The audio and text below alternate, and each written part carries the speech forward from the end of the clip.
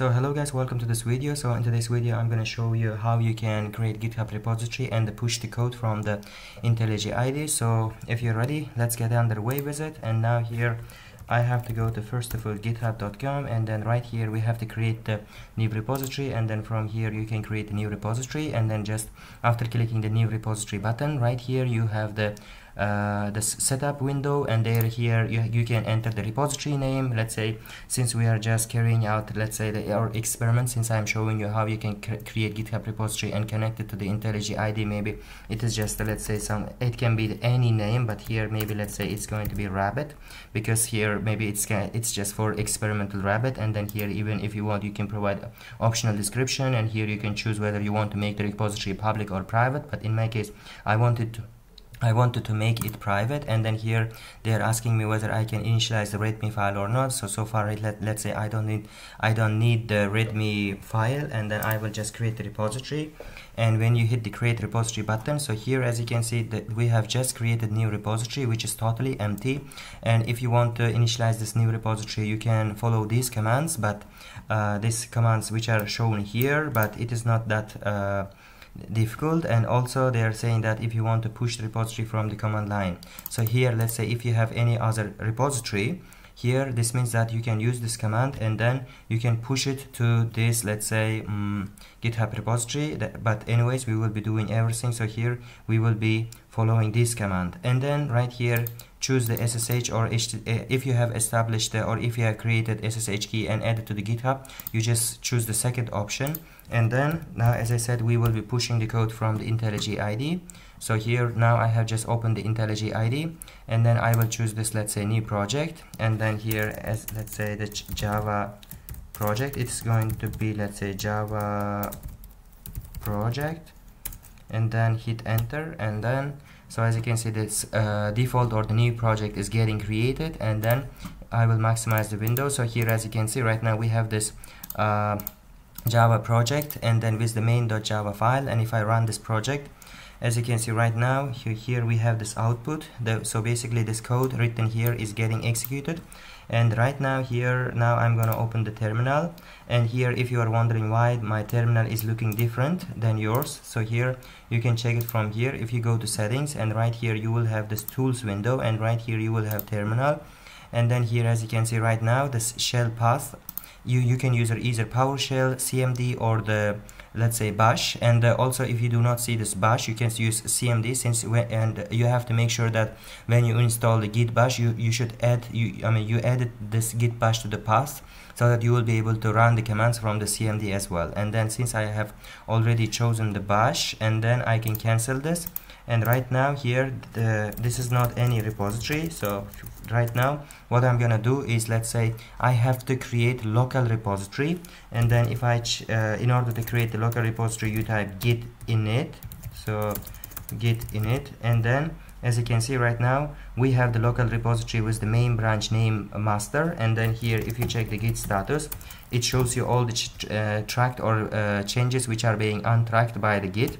And then here as you can see, it says that you have this git ignore file, IDEA, this folder, and then also you have this IML file and also source folder. This means that this git is not tracking. And then in order to track those files, first you have to first of all we have to rename the branch, because it's master, and by default the main default branch in the GitHub is repository is the main. That's why we have to rename it, for which you have to type git branch m main, and then hit enter. And then if you check, as you can see right now this master branch has been changed to main branch. And then we check this git status as I said, and then we have this many files. We have these files which haven't been added to git yet, for which we have to add them in order to track those files by git.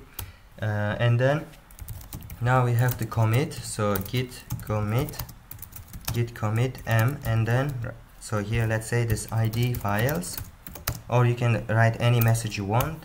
And then so here if you check the git status, now these files git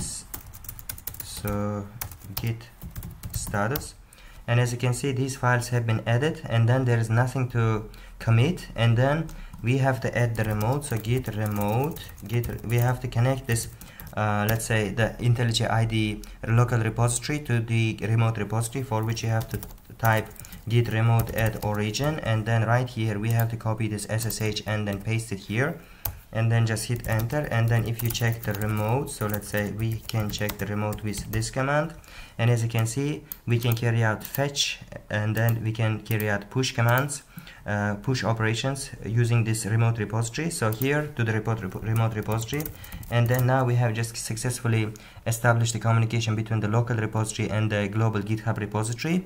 But here the problem is that we cannot push the code directly, because here the problem is that if you go to the settings here in the IntelliJ IDEA settings, and then right here you have the version control, and if you check this GitHub right here, as you can see we haven't added our GitHub account. This means that we haven't authorized this IntelliJ IDEA to make changes to the GitHub repository.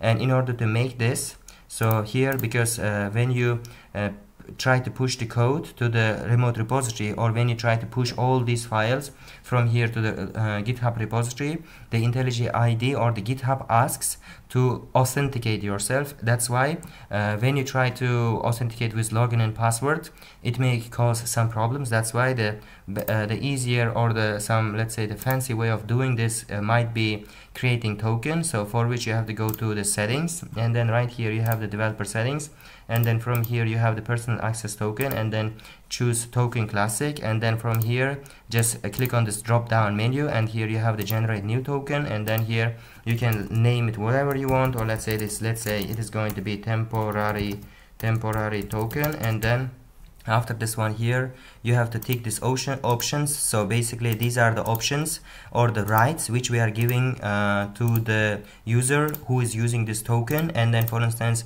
this means that with the help of this token they will be able to delete repository, write discussions, and then something like this. So we have to click all the, let's say, options, and then here generate token. And then when you generate token, you have to make sure that here also it's mentioned, you have to make sure that you will be able to copy this token somewhere else securely, and then because next time when you visit this page you will not be able to see this token. So just copy the token and go ahead, and then here click plus icon, login via token, and then paste the token, and then here add account. And as you can see, my GitHub account has been, we have successfully established communication, or we authorized this IntelliJ IDEA to make the changes to the GitHub repository, which is included in this GitHub account. And now click OK. And now since we committed all the messages, and then committed all the changes, now it is time to push this code. So git push, and when you are pushing it for the first time, you have to set the upstream. So here in order to set the upstream, you have to use this U tag, and then git push origin main, and then just hit enter. And now here it says that the changes have been successfully pushed to the GitHub repository. And now here we are gonna check this repository, and then as you remember earlier it was the rabbit repository, and right now we have this repository where we, let's say, pushed all the changes. And then here, for instance, in the source folder we have the, let's say, main.java file. And now here, let's say, we can even create readme file. In order to create readme file, here you can use the command called touch readme.md, and then right here we have this readme file. For instance, let's say here it can be the description of the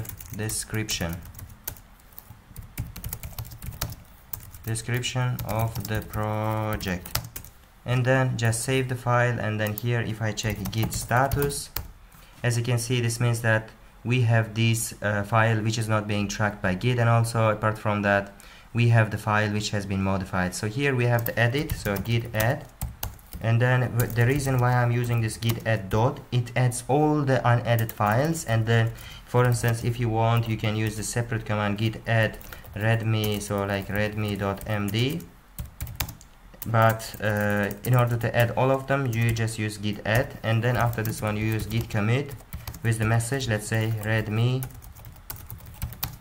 file has been added, hit enter. And then if you check now it's time for pushing, git push origin main, so this is the branch. And here as you can see, when I'm pushing something for the second time, I'm not using this U tag, and just hit enter. And then if you update this repository, So here, as you can see, now we can see this repository with the readme file included. And then also, so here, this is what we wrote in the readme file.